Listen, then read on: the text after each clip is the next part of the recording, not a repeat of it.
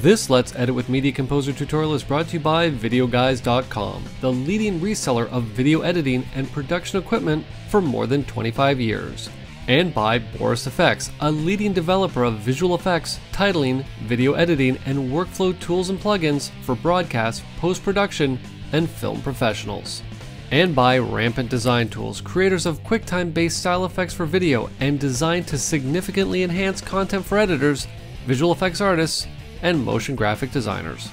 Hey everyone, Kevin P McAuliffe here, and I am back again with another Let's Edit with Avid Media Composer tutorial. And in this lesson, I want to talk about applying lookup tables inside of Media Composer, because I've gotten a couple emails from people asking me how to do it, because it doesn't seem readily apparent when you are taking an effect called color lookup table and applying it, and there doesn't seem to be a way to get in and import lookup tables that you've downloaded from websites, or maybe you've purchased them to work with in your timeline. So in this lesson, I want to show you how you're going to get those lookup tables into Media Composer. Then you can take them and apply them to clips that you've AMA linked to, or just apply them to specific clips in your timeline. Now, before we go on, I want to remind you that these tutorials are designed to get in and take a very in-depth look at very specific aspects of editing inside of Avid Media Composer. But sometimes you just need to get the information and get yourself up and running lightning fast. Well, if that's the case, head on over and check out my Mac Pro video training series on Media Composer, where lesson 1 will get you up and running in Media Composer in about an hour. Okay, now before we get rolling, I do want to give a shout out to this great website that I found called Behind the Screens. And the website, as you can see at the top, smallhd.com/community/movie-looks-download. And I downloaded these 7 great free lookup tables that of course simulate filters being put on camera lenses for you, or in this case for us to use in this lesson, but for you to download and use in any production that you happen to be working on. So again, check them out. A great website, and again, 7 free lookup tables, which are fantastic. Okay, so let's Command and Tab into Avid Media Composer. Obviously Alt and Tab for my Windows friends out there. And most people's workflow with LUTs goes like this. What they do is they call up the effects palette, Command and 8 on the Mac, Control and 8 on Windows. And I'm just going to come down to the image category here. Let's just expand out the effects palette so we can see a lot more of the effects here. And again, I'm going to come down to the image category, and you'll see that we have the effect called Color LUT right here. And what happens is that an editor will take it, drag it and drop it onto their shot. They'll step into effects mode. And when they come up to the drop-down, there is no way to actually install the lookup table from this drop-down, which is a common workflow in other applications, After Effects, Premiere. I don't want to say just about every other application out there, but pretty much just about every other application out there. So of course, the question is begged, how do we get the lookup tables into Media Composer? Well, let's talk about the 2 ways to do this. Now I say 2 ways.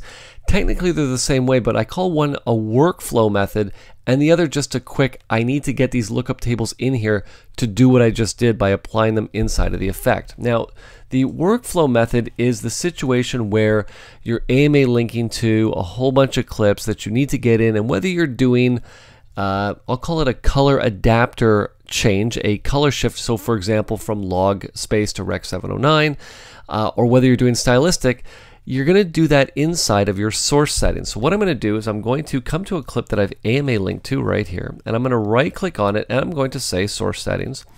We're always brought to the color encoding tab first. You'll see that we can get in and adjust the source's color space here. Or what we have the ability to do is to come in, like I just said, and to do some adjustments for, perfect example, linear to Rec 709. We can get into log color space to Rec 709.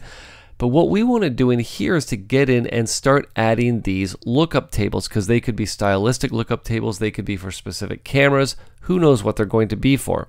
And we're going to do this inside of the color management settings. I'm going to call up the color management settings.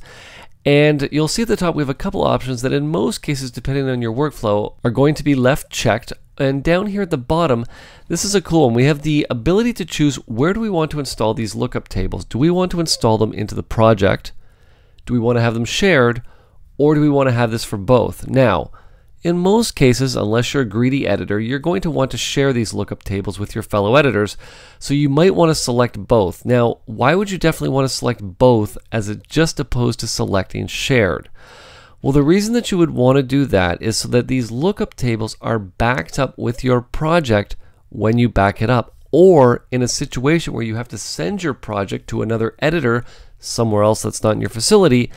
Doing it this way will have the lookup table sent with the project. Let me show you what I mean. I'm going to leave the options set as both, and let's select the lookup table file. Now you'll notice that as soon as I select the LUT file, you'll see that I can choose between three options: a TXT file, an XML file, or a .cube file. Now for us, we're going to be going with the .cube file, and it is located on the desktop.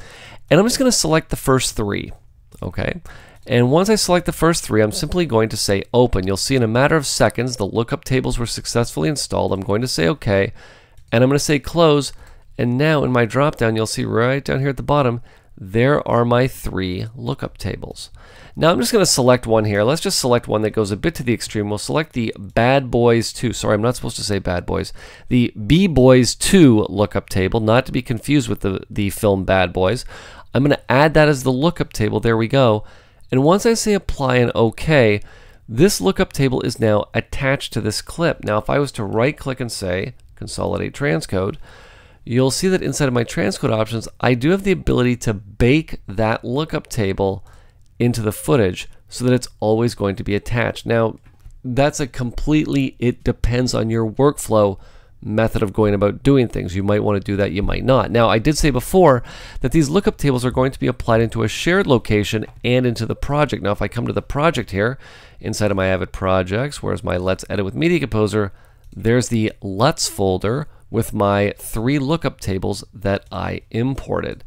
Now, as far as the shared location goes, I'm going to call it up on the screen right here for both Mac and Windows.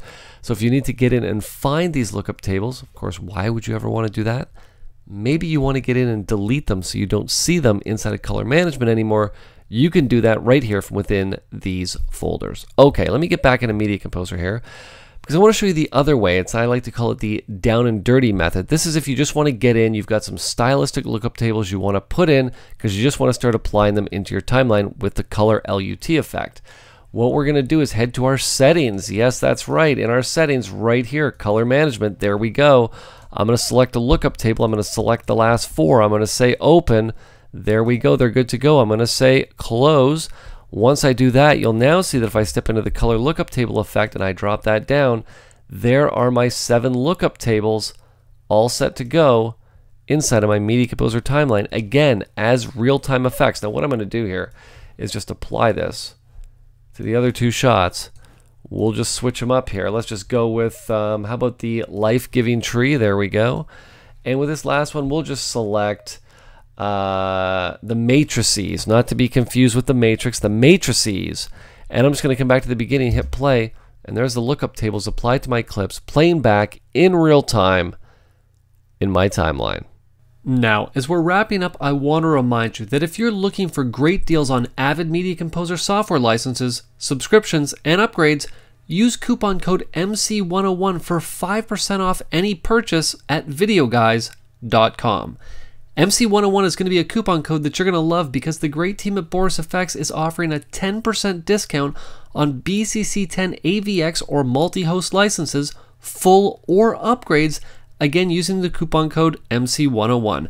And finally, Rampant Design Tools is offering 25% off any non-discounted product they offer in their library, again, you guessed it, by using coupon code MC101. And finally, don't forget that if you have any questions, you have any comments, or you have any tutorial requests, you can send them to me at kevinpmcauliffe@gmail.com. This has been Kevin P. McAuliffe. Thanks a lot for watching.